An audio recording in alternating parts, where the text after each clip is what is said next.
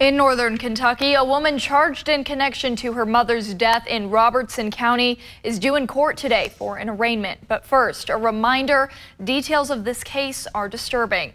As we've reported, state police say 32-year-old Torilena Fields was arrested last Wednesday after her mother's dismembered body was found next to a blood-stained mattress behind a home on Brierly Ridge Road in Mount Olivet.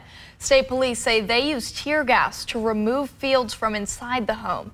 Investigators say during a search of the house, they found multiple body parts inside a stainless steel pot in the oven. According to court records, the 32-year-old is due in court for an arraignment at 1 this afternoon.